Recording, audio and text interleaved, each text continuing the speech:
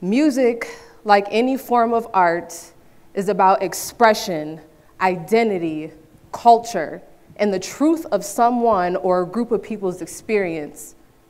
But music has a deeper power that is outside of music theory and even outside the lyrical components of a song, and it's a power that's much harder to prove. Music has been used as a map to break away from the system of slavery. It's been used as a tool to mobilize groups of people for movements, and some movements created the power needed to influence systemic change. No matter where you go in the world, artists are adored for one reason or another, and for the most part, it's because of the ability and the power behind their skill. This admiration stems from their ability to exemplify an emotion that people on the receiving end can relate to.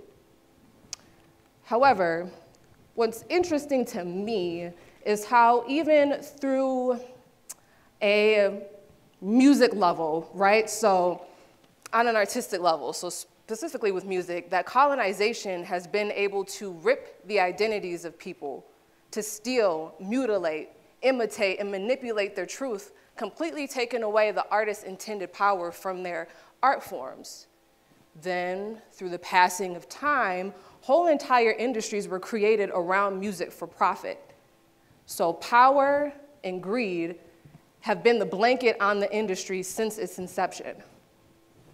I'm going to talk about the dynamic of these very two real truths: the power of music versus the systemic hold the music industry has through colonization.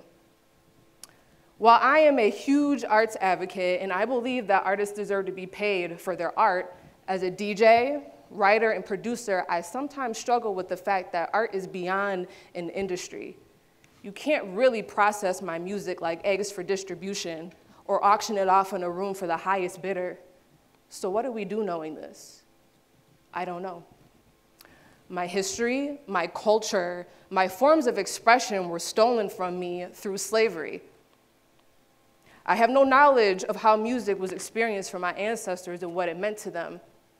All I do know is how my most recent ancestors, the ones who came over here on ships against their will, had to create a new normal, a new culture.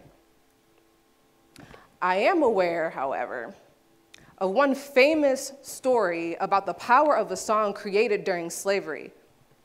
This song served as a map that helped slaves escape through the Underground Railroad. It became so popular that even people outside of the African American community to this day know this song. Before I talk about it, let's go back in time a little bit. In the late 1700s, colonizers created the Mason-Dixon line to resolve the dispute of boundaries between colonies here on indigenous land. So any state north of the Mason-Dixon line was considered a free state. Any state south was considered a slave state. So around this time frame, African Americans created the Underground Railroad. Not physically underground, the railroad was a path with hidden stops along the way that people would take to escape from the south to the north of the United States with the help of allies. There were many tactics around this time to help enslaved Africans understand that the Underground Railroad was real. Tactics through people like Harriet Tubman, and tactics through particular music like the song Follow the Drinking Gourd. The lyrical components of this song served as a map that told slaves which direction to go in if they had the courage to leave the bonds of their slave masters. The gourd, in the context of this song, was known amongst enslaved Africans as the Big Dipper. The shape of the drinking gourd matched exactly the shape of the underbelly of the Big Dipper, which is a constellation in our northern hemisphere. They used the major stars visible to the eye to help guide them, spreading the message, the map, and the lyrics. Follow the drinking gourd. Around the 1930s, My great-grandfather, Willie Fields, lived and worked in Arkansas. Every day, he would leave his house, and a member of the Ku Klux Klan would intentionally let his dog out to attack him. So day after day, over and over, as he was going and coming, he would be attacked, bitten, chewed, simply for being Black and trying to live his life. Now, he knew his neighbor was hateful, but he didn't know he was a member of the Ku Klux Klan. I mean, that is the reason why they wore hoods, so they couldn't be identified. One day, my great-grandfather, Willie, he had enough. He left his house, he brought a gun, and he shot the Klan man's dog dead. And the next morning, my family awoke to a burning smell. Now, like many African Americans experience in this country, around this time, a burning cross in their yard was a signal that if you didn't move out of town or run, they would hunt you down and they would murder you. Some families' entire houses were burned down as the members of the KKK would throw Molotov cocktails in the windows of those who didn't move. And many times, women and children were inside the homes. Murders like this were swept under the rug. They were never brought to court. And if they did make it to court, there was no justice for those who were hurt.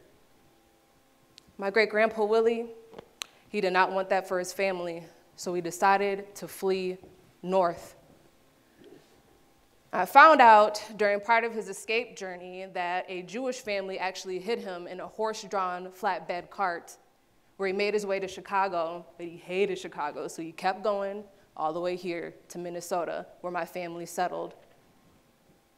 The same reasons why my great-grandfather had to escape from Arkansas were rooted in the same hateful reasons why slaves created the Underground Railroad to escape from the South.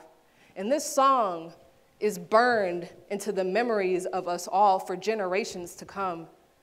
Not only was it used as a tool to mobilize groups of people to break away from a system which dehumanized them, but it was used as an actual map and compass to help them escape from that system. So after slavery ended, after the many industrial revolutions, technology advancement and world connectivity started to influence not only our systems for profit here in the United States, but the systems in the music industry. The power was still there. Through the invention of computers, phonographs, record players, microphones, music software systems, speakers, 8-track players, cassette players, CD players, the internet, streaming services, wireless devices connected to everything, we now get to experience as much as we want, whenever we want, and we can't be stopped. However, our human minds have never really experienced access to entertainment and information like this. Access that can sometimes be accessed and affect our moods, our behaviors, that influences our culture. But colonization never went away. In fact, it is more integrated into every pocket of our society through systemic racism, through laws, through technology, through cultural norms. It's even embedded into the terminology in the music industry, like the word masters, as it relates to song ownership. So when we are talking about the power of influence that music has for positive or negative, we are still talking about the ability to persuade or heighten the emotions of massive amounts of people. And if emotions are heightened, movements can be mobilized. So you could say, metaphorically, that the internet and technology poured gasoline on the persuasion that is music for society, whether it's for good or for bad. So it's up to us to decolonize for good in every single way we possibly can. In 2020, Minneapolis became famously known all around the world as a city in which George Floyd was murdered at the hands of the police. Murders of Black men, women, and young people in this state was nothing new. It was only when the world was forced to listen because everything was shut down that they heard the screams that we have been broadcasting since slavery. So for the following year or so after George was murdered, companies here in Minnesota felt obligated to hire more Black people as to not be looked at and in relation to the systemic racism that they played an active role in. And this manifested in the arts world. So Black artists were getting money thrown at them. They were getting job opportunities thrown at them, which were still pennies to these institutions. In 2021, I was invited to DJ a set at a series of summer programming at a predominantly white, prestigious art institution in Minneapolis. They wanted me to fit into a 4-part series they had already been organizing, and they thought when they had the initial conversation with me that I'd easily lock into one and it would be done. But one conversation turned into 2 or 3 conversations over the course of 3 to 4 months. They didn't want to say no to me because they needed Black artists. But I didn't want to say yes to them because I knew they needed Black artists, and I wanted to do my own thing. So during these conversations, I expressed how I was more than a DJ, and I was a producer, and I was about to release my first album with all my production featuring 12 incredible local artists, one of which you're going to hear at the end of this talk. So long story short, instead of me fitting into pre-existing programming, I got to DJ my own set on a Friday night, which is hard to do as a DJ, with no other programming before or after. I got to help showcase 3 of the artists that were on my album, in which they all got paid to perform too. I made sure of it. I got an ice cream food truck for my attendees, and I ended up closing out the night playing Kendrick Lamar, Baby Keem, and the blackest radio-edited music that I could get my hands on. That moment was historic for me and my people who showed up. I temporarily decolonized an event hiring system. My hope is that artists who decide to participate in the music industry will see the beauty and the possibilities in our modern world, but that they do not forget the past. We can take back power and start controlling the music industry from the inside out in a way that it hasn't seen since its inception. And one of the ways we can do this is through ownership. Now, historically, labels wouldn't even move forward with offering a record deal unless artists signed their music rights away. And one of the shady outcomes of this used to mean that every time music was sold, the label would determine the dollar amount that the artist would receive. So, for an example, in the past, every dollar made off of a CD sale, artists will only make a few cents, sometimes less than that, after the label got their cut, and we're talking top-selling artists. When confronted with these record deals that were always contractual, most artists were blinded by the very clear legal terminology around the advance that they would receive, like dollar amount signs. However, this was surrounded by a ton of intentionally more confusing legal terminology. So oftentimes, artists didn't even know what they were signing, and these contracts would be hundreds of pages long. So to this day, artists are signing away their right to potentially make millions of dollars off of their music into the future, and instead end up becoming the property of record labels. In 1996, Prince did an interview with the Rolling Stone and said a line that would have gone viral in modern day times. He said, "If you don't own your music masters, your masters own you." Now, while he was talking about music masters, he was not so subtly letting Black artists know that colonization in the music industry is real. He oftentimes would even have the word slave written across his face when he would perform. So really quick, for those who don't know what a music master is, it is the original copy of a song before it's mass produced. So previously, it was produced onto something like a record, cassette, something tangible, but now it is streamed through entities that display it across music platforms, right? And so only in recent decades have artists started to wake up and realize that if the label owns your masters and your copyrights, they essentially have complete power over you and power over your art. And that people are just now starting to understand you only really need a distribution deal. To quote Prince again, because he was like our modern day Harriet Tubman, and I love him, he said, "Labels aren't going to exist much longer." He then goes on to say, "It shouldn't be a situation where they own the album or the work. We're talking about intellectual copyrights. If they are going to indeed be a delivery service, then that's fine. But even FedEx doesn't say they own the thing they deliver. I copyright my music. I negotiate my own contracts as a DJ and producer, and I try to help others with theirs. I'm a member with the ASCAP Association. These are stops along my modern-day railroad that I choose to take.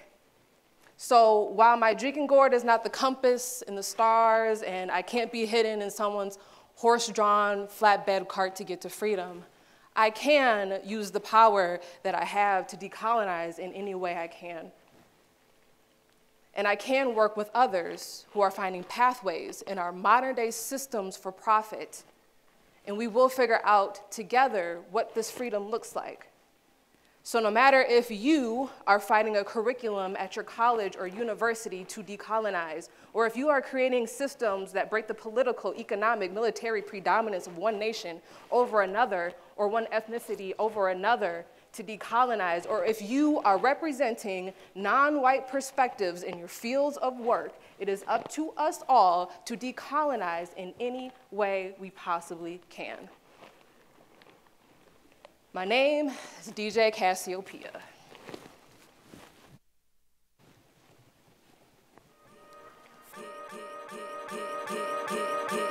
Free, grow, thrive, live like you owe an ancestor, yo. Life, get free, grow, thrive, live like you owe an ancestor, yo. Life, get grow, thrive. I know that we're contending with a lot of things right now, you know what I mean? We're all trying to figure out what our lane is with survival. And we got people at our neck. Right, literally. Peace to the ancestors. George Floyd. Here's the thing though.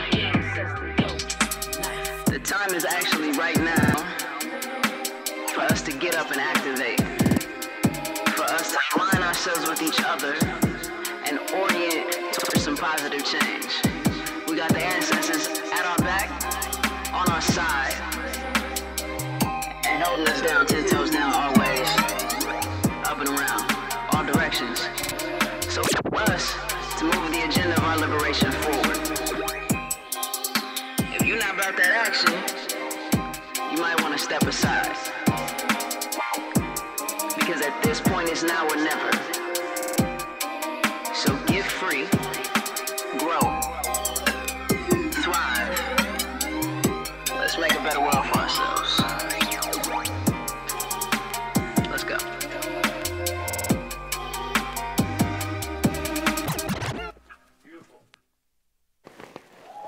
Thank y'all.